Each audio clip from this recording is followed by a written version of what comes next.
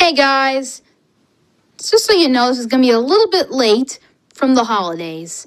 And for that reason, I'm very sorry about, because I always get busy during this time of year, and things just always gets behind me with that.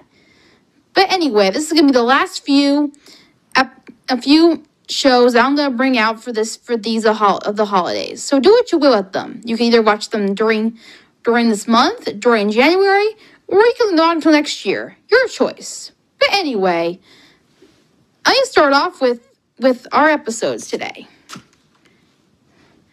Today is going to be the top 5 darkest moments in Rankin Bass movies. As far as I know, Rankin Bass movies have always been classic movies for Christmas, doing their companies making Christmas movies such as Rudolph the Red-Nosed Reindeer, Santa Claus Coming to Town, Frosty the Snowman, and Little Drummer Boy. All these movies are classics and meant to be enjoyed by all children alike. But on the other hand, all of these movies have some dark moments in them that I need to touch on. In fact, a lot of these movies have some weird and dark moments that really can get to you and really scare you. And it really does leave a scar when you're a child. So with that in mind, let's do the top 5 darkest Rankin Bass moments. Number 5, Jack Frost. I can't really say much about Jack Frost, only for the fact that this one is actually really sad. The story is that Jack Frost dreams of becoming human instead of being a sprout working for Old Man Winter, making Christmas stuff. He falls in love with a girl and decides to hit off with her, along with Cooper Krause, who is evil and wants to marry her as well, and is the whole ruler of the town, making everything miserable for everyone else. But later on in the movie, there's a knight that comes around and actually gets Jack Frost's girl more interested in him than he is with him. With that in mind, Jack Frost is a really sad movie. It has a very bittersweet ending with him not getting the girl in the end. Sure, it's a little bit like the Little Mermaid story, and sure, there's not much to the story, but with it being a very sad and bittersweet ending, it can be sad for a kid to see, and very mature for them to watch as well. But for that, I gotta give them credit for trying something a little bit new with the story retelling of this. I think it's a very decent special. Number 4, the Winter Warlock. This character alone gave me nightmares for weeks just looking at him, with his sharp teeth, his eyes, his crazy beard, and those very long fingernails. And his tree minions as well. Anything looking at this character could give any kid nightmares for sure. And as a dark character such as this, it can really be something. But as a character, he actually is really a decent character for the fact that he changes later on in the show. Santa Claus gives him a toy train for kindness. For that, he turns into a nice guy and kind of doesn't want to hurt him anymore. He becomes a good friend with Santa Claus and is very helpful to him. In a way, Winter Warlock isn't that bad of a character. Sure, he has a redemption, and sure, he's a villain, but he quickly changes into something new and nice. For kids to be taught that sometimes you need to face your fears, and in the end, sometimes they're not always that bad. So for that in mind, this is a really cool villain. And even though he was a little bit dark to meet at first, in the end, it has a great payoff with him being good at the end and being a good friend. So with that, it's not too bad. Number 3, Winterbolt's death. This villain is from a particular movie that I don't think much people have heard of. It's called Rudolph and Frosty's Winter in July. And this is a crossover movie. I highly recommend it, for it might be a confusing movie, but still likable to watch, and it brings the characters together in a very clever way. But anyway, enough with that. There is a villain called Winterbolt. And when he tries to confront Rudolph, Frosty, and his gang, one of their sidekicks, who is a cowgirl, shoots off her guns and breaks his stick, resulting in him turning into a tree. This scene may sound ridiculous at first, but when you look at it, it's really dark the way he changes into a tree real quickly. His feet turn into one with the little trunks. His face turns very wood-like and creepy-like, and his hand just turns twisty to the side, making a very horrifying tree look for him. With that in mind, it is a very dark scene to look into, and how it happens so fast is crazy too. In a way, this scene is really a test to behold right there.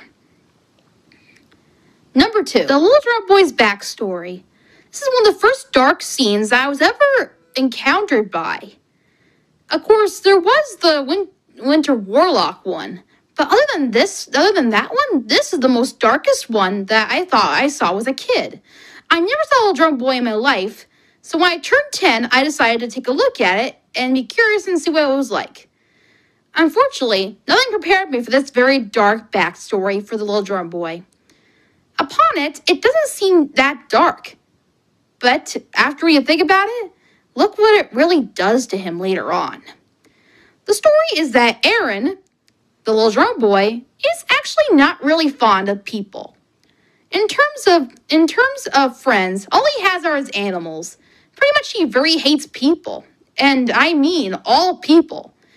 And the reason for this incident was because of the fact that his parents died in a tragic fire by people who had burned his farm. And the only friends that he had that escaped were his 3 animal friends, Samson the donkey, Baba the sheep, lamb, and Joshua the camel. Aaron has blamed the people for everything they have done, for losing his parents and his whole family. As a lonely orphan, he runs away from his past and blames the people for it. With this in mind, this is a very dark backstory for Aaron to have. It is very dark because he's an orphan, and it's very sad to see him tragically go on. Not to mention the fact that he really hates people that much. You feel for him. And not to mention the fact that people are so cruel that way. You can definitely relate to him in a way. With that in mind, this backstory is very profound and I like it. It may be dark, but it definitely does bring a profound into the story. Number 1. Nestor the Long-Eared Donkey. Number 1. This movie you probably never heard of before. It's basically like the Rudolph story, where he has a red nose, he gets laughed at, but he saves the day by saving Christmas. This is very similar to that, only Nestor has long ears, and he's a donkey. He belongs to a farm, and everybody laughs at him. But later on we find out that he's the exact donkey who carried baby Jesus. This story is very cute, and I love it. And I love how it connects to the Rudolph story, all of the other Rankin Bass stories. It's a very cute and enjoyable movie. But this movie is very, very dark. Much sadder than Rudolph. Because, and I'll tell you why. Nestor loses his mother in the first 5 minutes of this movie because he was trying to warm her up from the cold. It turns out the guy that owned him threw him out in the snow. And the mother had to warm him up by keeping him warm in the snow. And for that reason, his mother died during the cold. And it was very sad. Not to mention, every person that Nestor meets laughs at him. At least Rudolph had occasional friends here and there, like Hermie and Johann Cornelius. Other than that, Nestor had no friends at all, except for maybe the cherub, who actually carried him along this way to where he needs to be. Other than that, Tilly is the only friend that he has. It's very sad. And eventually his friends do warm up to him. Like the other donkeys in the barn, they do eventually warm up to Nestor. But in the end, they get taken away. And Nestor was taken along in the process. But unfortunately, they didn't like it because of his long ears. Anyway, this movie, the whole way through, is depressing. It makes it more better when you see what happens in the final ending of this movie. And it's really enjoyable.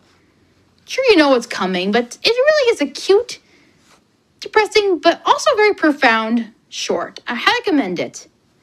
And those are my dark moments of Rankin Bass moments in Rankin Bass movies. If you love them, comment below and tell me your thoughts. And tell me what other dark moments I might have missed. Tell me your thoughts in the comments below. And I'll see you next time on next Christmas about these top 5s. Bye. And I hope I get to make some more soon. Bye.